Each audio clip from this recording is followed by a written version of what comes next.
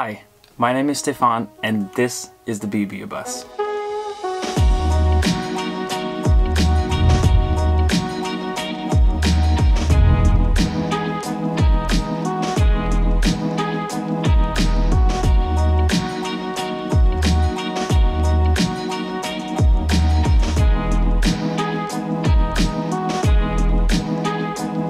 So as we start our little bus tour, I want to talk about my shower really quickly.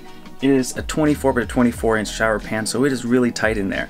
Not so tight that it's not possible to shower, but it's not somewhere where you spend 20 minutes, half an hour just standing and soaking, because it just doesn't work that way. And that's part of bus life, you know? So I have a tiny shower, little shower head that comes off as a wand so I can direct the water where I need it to because I can't move as much as a normal shower. And then down here at the bottom of the shower is where I keep my Kildwick composting toilet. Now, open it up, you have a composting toilet that splits the liquids front ways, solids back ways, and then you take care of it as any other composting toilet would. I've been stoked with this unit. I take it out of the shower when I shower, and it just fits in my space really well, and that's why I went with the Kildwick toilets, because the elegance that they craft these with matched what I was trying to go for in my space. So that's why I chose that toilet. So that's my bathroom. Now let's move towards the kitchen. This is my sink and my faucet. This faucet is actually pretty unique in that it has three braided hose inserts from the bottom. One for hot water, one for cold water, and then a third for filtered water. And that runs off of a second tap right here. Now, the filtered water, of course, runs through a filter that's underneath my sink. That way I don't have to be really particular about the water that goes into my water tank, because even if it's from a garden hose, I will filter it here before it comes out and goes into my cooking dishes or my cups for drinking or whatever. So that's a pretty fun faucet. Has a lot of versatility but still looks great in the space and is pretty elegant. We handmade a little macrame fruit hammock for storing my fruit up there. Here are some of my drawers and organization. There's my silverware there. Here's my spices and some other silverware. This is where I keep my plates, bowls, cups. And then the bottom one is some food storage. Of course, I had to utilize the little bit of extra storage here in front of the sink, so I usually will keep my soap brush in there when I'm driving, so I'll toss those in there. And then I have this vertical pantry pullout for a bunch of big bulk food storage. Under the sink is where my trash can lives, as well as some soaps and cleaning supplies and my dish drying rack. Under my oven, I have a really big drawer that goes way back in there, and this is where I keep my pots and pans, as well as my knife roll for my fancier knives. And then this one is a really short and stubby drawer, because the wheel well is actually back there. So this is as high as the wheel well goes, so I had a 10-inch drawer that I could put right here, so I store some other, you know, bread making stuff and Tupperwares and towels in there. And this is the most unfinished cabinet in the bus, but I store extra bulk food that I don't have in my pantry, as well as some sheet pans and some other cooking accessories in there. Here's the Furrion oven with my 3 burners up top, as well as the oven cooking space down below. I get a lot of responses, and I'd go as far as to say criticism online about people saying, why did you put your oven so close to your bed? It was initially a design choice because I wanted to keep my water together and my propane together instead of switching them, alternating, you know? So it made sense when I was building it. Now that I've been using it for 2 months, it makes even more sense. When I wash dishes, you get water and splash and soap and gunk, not only in the sink, but like next to the sink and around the sink. When I cook, I really don't make a mess. So I don't know why people are so anxious or paranoid about me getting bacon grease on my pillow or what have you. At a first glance, I can understand how you may be concerned with the location here, because you're next to your bed and your blankets and whatever, maybe fire hazard. That would take an extreme amount of carelessness to actually be an issue. But when it comes to the cooking side, cook carefully, you know, be intentional about what you're doing, and you're gonna not gonna have a problem. You gotta be so intentional about everything in this kind of space that, you know, I haven't run into any issues with that. But that's just a side note based on some feedback that I've gotten from the community. Anyways, let's move on from the kitchen back towards the bed. Here is my bed. It is a full-size mattress. I wanted to go with a standard dimension mattress. That way, if I want to switch out my mattress at some point, I can totally do so. I can take it out of the bus, put a new one in there, easy peasy. Also, it's cheaper to go for a standard mattress rather than getting custom mattresses or trying to do it yourself and having shady mattresses. Up there I have 2 cabinets. That's where I keep all my clothes. And then I have a little bit more clothing in here. And then I hang my laundry in this one down here. This is my fridge drawer that I was talking about earlier. So right now, that cannot go anywhere unless I push that button. Now it'll come out. Put that back in just to lock it. I took the back of this seat area. It was this weird trapezoid shape because I didn't want straight back seats. I wanted to tilt them a little bit just for added comfort. So I made this weird trapezoid space. So I built myself a trapezoid drawer with 2 slots in it, and I lined it with felt so that it would keep dust and particles down. And this is where I store my laptop, and my iPad is also back here. For now I have a bunch of playing cards down here just for fun.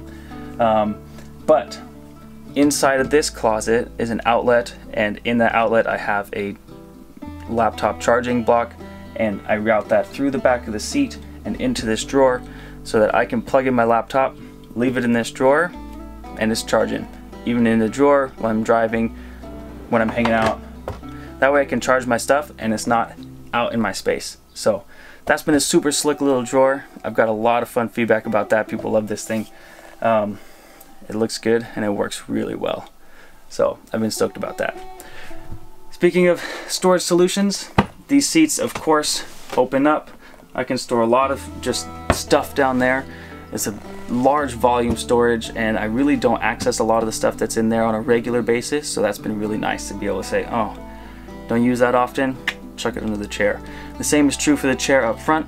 That opens up from the bottom, but it also has a door in the front end that I can crack open, and then I can put some taller stuff in here. So tripod, camping chairs, extra pairs of shoes, that kind of stuff. I also don't access this storage a lot, but it's going to be nice to have as I go down the road. And the last storage bit was one of the more difficult ones. This being a Ford built chassis, the front end of the bus was just like a Ford van. So I had the challenge of building a storage unit that fits the 3-dimensional space of a van style front, but still making it match the rest of the bus. So I built this crazy kind of wonky unit that comes out here. There's some open storage out here for when I'm driving and I want to keep a water bottle or gum or my mask right there next to me. And then this door hides where I keep all my shoes. So I have a bunch of pairs of shoes in here, and that also goes all the way around here to the side. Up here above the driver's zone, I have a couple more storage spots. There's this medicine cabinet kind of spot where I keep a couple various things, some of my hiking accessories and my laundry coins. And then up here I have just some open storage baskets, and this has been really nice because I have my little vacuum over here, I have some camera accessories, my books that I'm reading, some little knickknacks, trinkets, and I keep my speaker up here as well. And that's been great to have just easy access, dip into there and grab stuff when I need it. I do have this open shelf above my windows. I didn't want to put a rail here because as soon as you close that in and make it able to keep stuff there while you're driving, then stuff will stay there forever. And I don't want to live in a space where there's things out all the time. I want things to have a home and go back to where they belong. So when I'm parked for a week, yeah, I'll put a cup up here, I'll put a hat up here, you know, maybe I'll keep my camera up there while I'm doing stuff. But that way, every time I drive, I've got to clean up. So it's kind of this mental thing that I've put myself in so that I keep my space looking nice.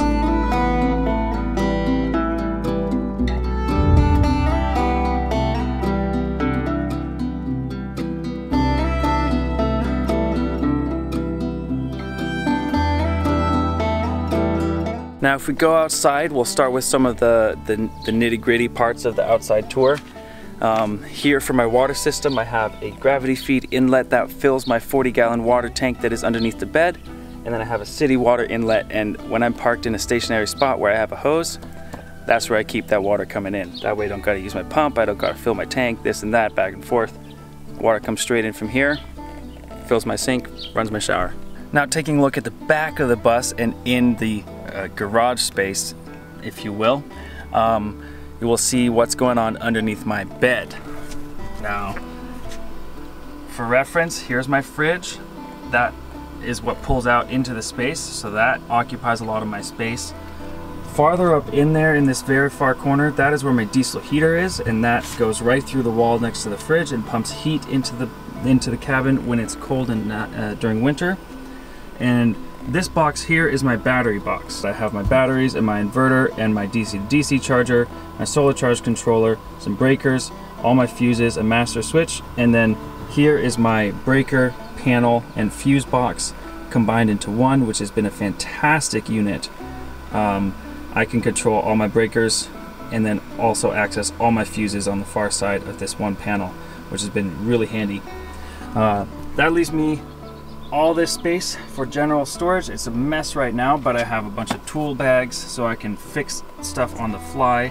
I've got a longboard, some engine fluids, tire pressure filler upper, air pump, and a jack, as well as some storage here. This is where I keep all my backpacking goods, so my backpacking backpack, my tent, hammock, camera bag, and then this box under here is protecting my water tank, and my pump and my accumulator tank are in front of here, and then that runs to the rest of the bus. And also right here on the back corner of the bus, you'll see this ladder. I welded this out of aluminum, and I also welded the roof deck out of aluminum, and I want to take you up there so we can see what I got up there. So now I'm up on the roof deck. This space has been super fun to use when we're out camping in the forest, have some friends along. We throw out like picnic blankets and bring out some pillows, and then you can just lounge up here. Super great space. Would also be a good storage and transportation spot if I needed to add a bunch of extra goods. Just strap them down to the roof. I got plenty of anchor points. So this roof deck has been great.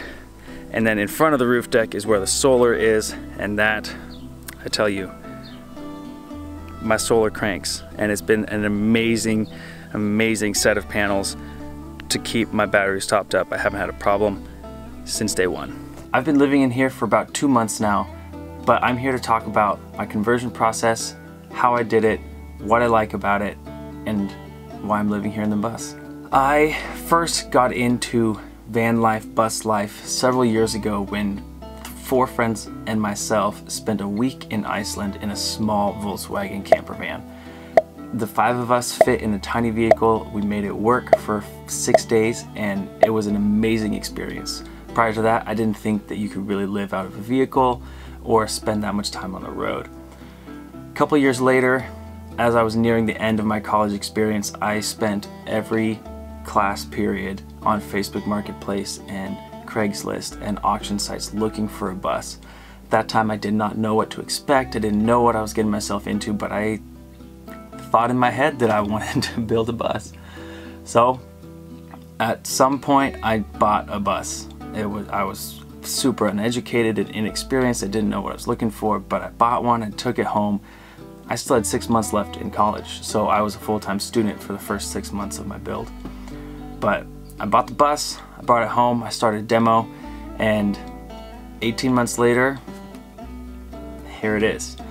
It took me a long time. It took me a lot of research because there were certain things that I wanted in here that I couldn't find anywhere else. So it was about researching methods and materials used in different applications and then figuring out ways that I could transfer those and use them here in my space. One of my main goals when I was building this space was to not look and feel like I'm living in a vehicle. I really wanted to emphasize and strive for a feeling of like this is a home. So that meant certain accessories needed to look and feel and function like normal household things, like light switches, wall outlets, sinks, faucets, showers. Like I didn't want to feel like I'm living on the road while living on the road, if that makes sense. So there's certain things like that that heavily influence the design choices as well as the materials and the supply choices that I use here in the bus. That's a little bit about how I got into the bus situation. Like I said, my build process took 18 months. The first 6 months I was still in school, so that was, you know, a couple hours a week. But from then on, during COVID, I was at home and I was working on the bus. I'll share a little bit about the nitty-gritty stats with you about what's going on here. I have 500 watts of solar on my roof, and that goes into a 300 amp hour lithium battery bank that lives underneath the bed. I wanted to build in certain levels of redundancy into my electrical system, so I bought an inverter charger combo so that if and when I'm at an RV park or at a friend's house or anywhere with an extension cord to an outlet, I could plug in and charge my batteries. So far, I have not needed to do that a single time. My solar has kept my batteries topped up, and the energy draw of my accessories in the bus has been so low that my batteries haven't gotten below 75%. I have a 2000 watt inverter charger that powers my 110 accessories in the bus, whether that's charging a laptop or a little blender or a water cooker. I like to use my electricity before I use my non-renewable resources like my propane system. Underneath the bus I have an 8-gallon propane tank mounted. It is a sideways horizontal tank because I don't have the clearance underneath to put the standard 5-gallon 20-pound tanks. So I bought an expensive tank, I put it in there, I filled it up in December, and it is June right now, and as far as I know it still reads at 3/4 full. And I've been showering every day and I've been cooking every day. Not since December, only in the last 2 months I've been doing that, but we took a trip in December with 4 of us, and we've took a couple of trips between then and when I moved in, but my propane has been lasting a long time. But the things that go run off of propane are my stove. I have a Furrion 17-inch range, so that's the stovetop combo with 3 burners as well as a 17-inch oven underneath. And I have a water heater that lives underneath my kitchen counter, and that is powered by propane as well, supplying my sink with hot water as well as my shower. I had to teach myself a lot of new skills during this build process, and one of my favorite ones was learning how to sew. After spending months and months of like cutting and grinding metal and welding and doing these really nasty chores, going inside and then using soft and pliable materials and these textiles to create these warm and comforting objects that were going to go in the bus and turn it from like a hard, cold space to, you know, something comfortable and something enjoyable to be in. That process was very satisfying for me. I hand sewed all my curtains. They have 2 layers. There's this white layer here that lets light in but not eyes, so people can't see in like this. And then I can also unclip these magnets right here, unroll a heavier, darker layer, and that'll keep light and heat out even better. I can also roll up this white layer inside the roll and then have the curtains completely up and my windows open. I can also take it completely off just like that. They're up there attached with magnets so that if I want to wash them, run them through the laundry, I can do that no problem. So my curtains were super fun to make. I also handmade the cushions that are on my bench seats. That was a pretty straightforward process as well. Just had to learn how to make a box cushion shape and throw a little zipper line in there, so those 2 I can also remove and wash, and then you cut a chunk of foam and now you have high quality custom made fabrics and textiles that fill your space and make it feel really comfortable. So that was one of my favorite processes. I also loved working with the electrical. I had absolutely no electrical experience before this adventure, but by now I feel very confident in being able to construct a functional and ergonomic electrical system. You'll see that I have some buttons in the edge of my counter. Those are all electronic buttons that control various accessories between my water pump. I have a solenoid on my propane tank, that way I'm not always pushing pressurized gas into the bus. So right now my stove won't turn on unless I open up that solenoid by pushing one of these buttons, and then I'll have propane in here. So that's been a very good use of some electrical accessories. I have a couple more buttons. One goes to my gray water tank drain solenoid. So from in here, I can turn on that button and my gray water tank will drain. And then the last is a fridge lock. My fridge drawer orientation is front to back.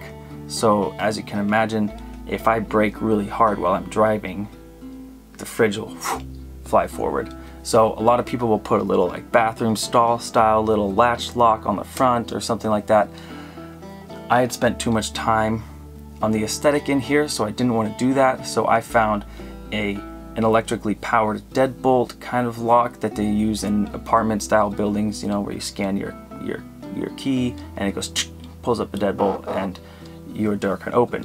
I put one of those in the fridge drawer underneath and powered that with one of the buttons. So now my fridge drawer is locked all the time unless I open up that deadbolt by pushing a button. And that is another great use of those electrical accessories. The last thing that I'm really excited about in this space is how I was able to emphasize and utilize storage as best as I felt possible.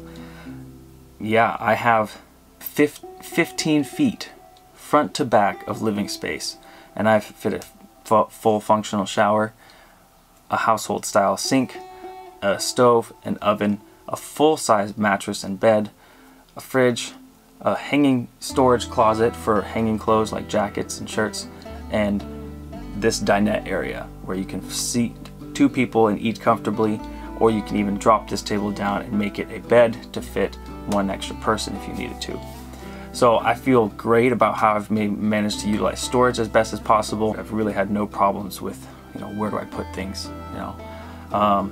So that's been a very successful use of my space and how I managed to best utilize little nooks and crannies that can always fit something in there. And that is it for the tour of the BB bus. Thank you so much for watching. I really appreciate it. You can find me on all platforms, Instagram, TikTok, YouTube, as BB Bus. Go ahead and give me a follow if you liked the bus and want to follow along on my adventures on the road. And thanks again for watching. We'll see you out there. Bye.